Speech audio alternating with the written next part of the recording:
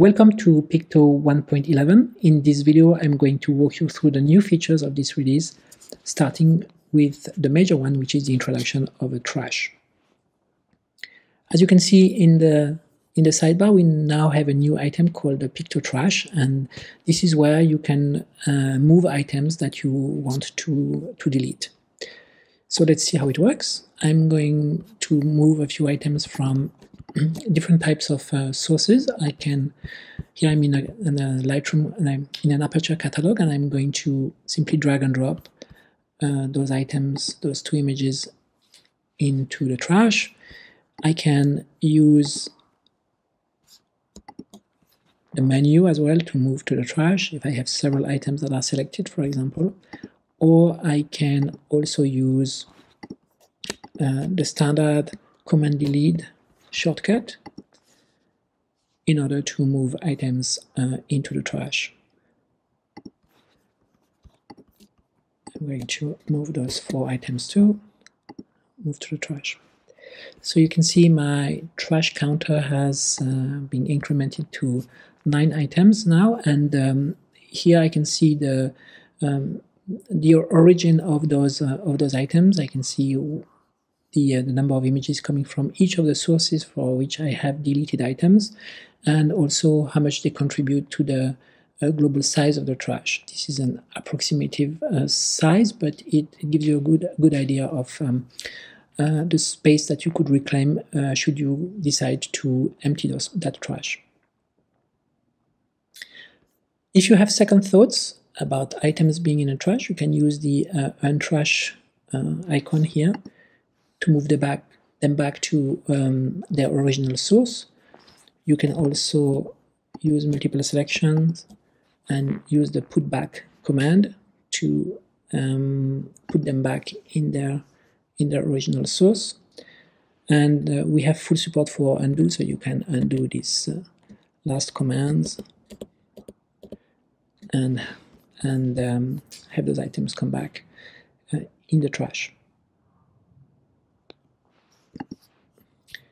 Depending on the origin of the items that you have in the trash, there will be different types of actions that are available. First of all, once an item is in the trash, it no longer shows in any of the views, and it no longer shows in any of the searches that you can perform. So even if you use the search field, or if you do conversational search, or if you create smart albums, all those items that are in the trash will never appear.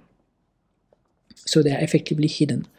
For some sources, we can propagate the change and really delete the items. So this is the case for files and folders.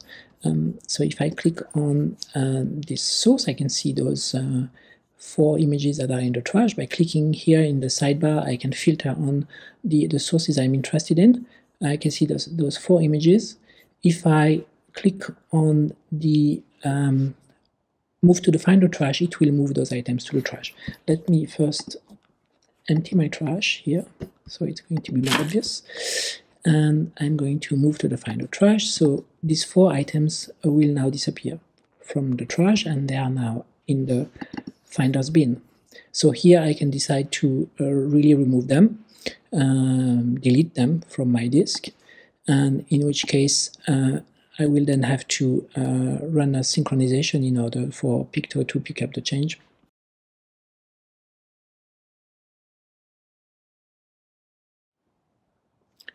In the case of Lightroom, you can propagate those changes to the underlying catalog too by clicking on the Continue Deletion in Lightroom Classic button. This would launch Lightroom on the catalog in which those images are located, and it will mark those images as rejected.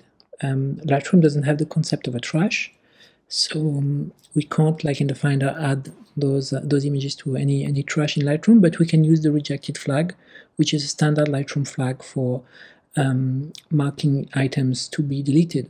And there is even a handy command to delete rejected images. So this is how you would proceed in Lightroom from Peakto.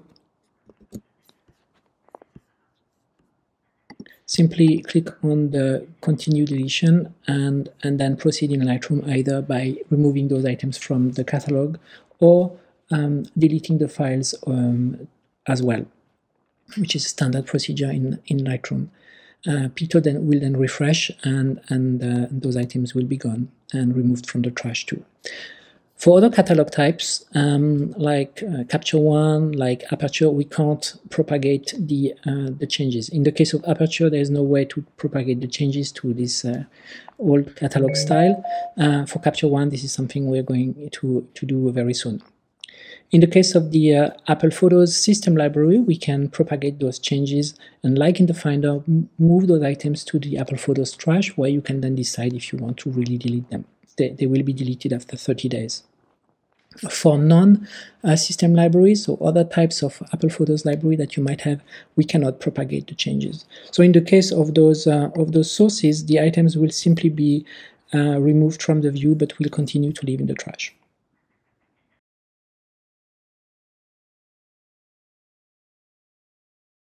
This release also features a long-awaited command to relocate. This release also features a long-awaited command to relink catalogs that have been moved. So if you have a catalog that has been moved to a different location, you can now use the relink command, and this is currently available for Lightroom catalogs and Capture One catalogs.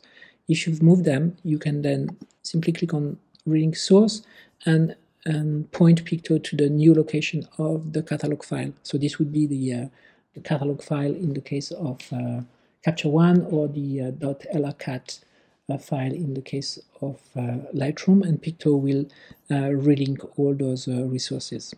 So you no longer have to re-ingest a catalog that has been moved. You simply point Peakto to the new location.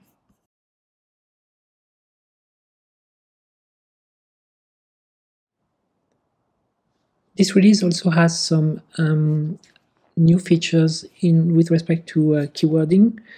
The suggested keywords are now better. We've upgraded the AI models that are used to infer the keywords that could be associated with an image.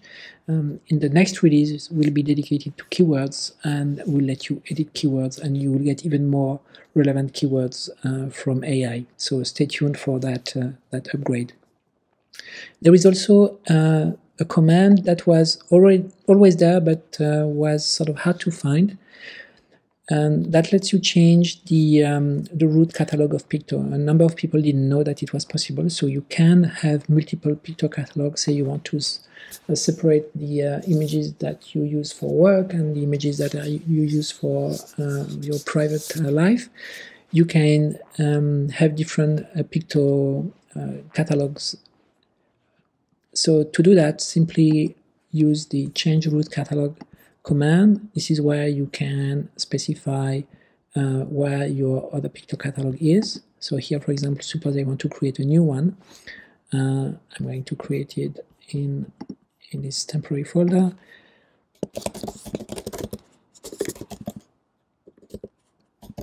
Name it demo catalog. So it creates an empty folder where Peakto will then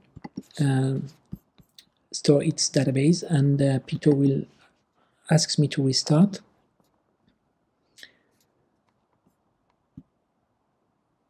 And it starts empty with an empty catalog. I'm just going to ingest really quickly some data here in this catalog, right? And then use the same command to switch back to the one I had before.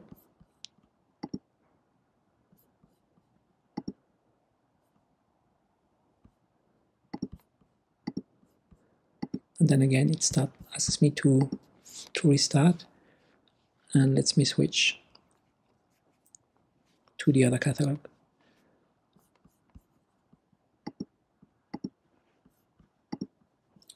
where I have all my data. So this is handy, available from the file menu. It's also available when you start Peakto. You can hold the option key and you get that same dialog.